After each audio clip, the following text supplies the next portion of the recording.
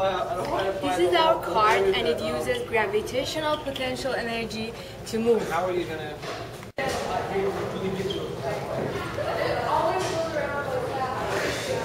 Rosa, can you put it on the desk actually?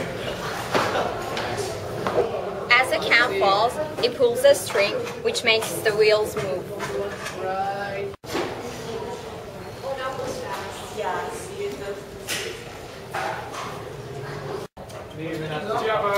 The string is wrapped around the rubber stopper which attached to the axle.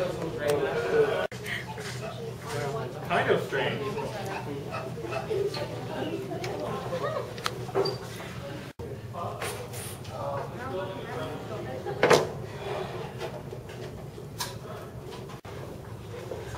We need to find the mass of the can so we can calculate how much gravitational energy.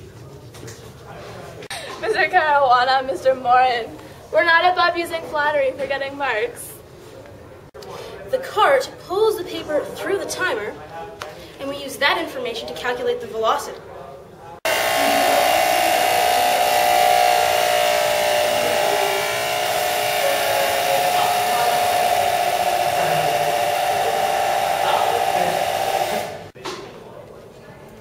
Making this cart was so much fun. I get a bonus mark for saying this crap, right?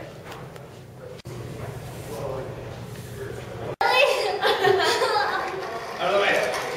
Nice. And now, that's 5 or 6 meters. It's fine.